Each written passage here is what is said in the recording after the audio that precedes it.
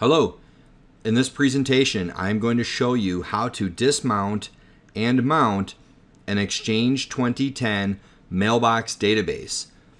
You'll see I already have my Exchange Management Console open, and from here I need to browse into Organization Configuration and then highlight the Mailbox node.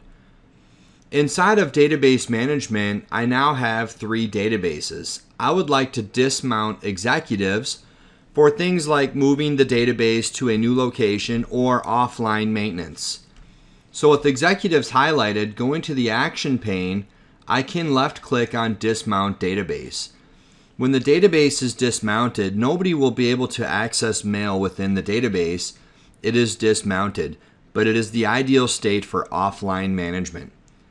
While the database is dismounted, I then have the ability to mount the database to make it active again. So in the action pane, I can left click on Mount Database, and the database becomes active again, and now people can send and retrieve mail from within this database. This concludes my demonstration on how to dismount and mount an Exchange 2010 Mailbox database. This is BrickHouseLabs.com, and thank you for watching.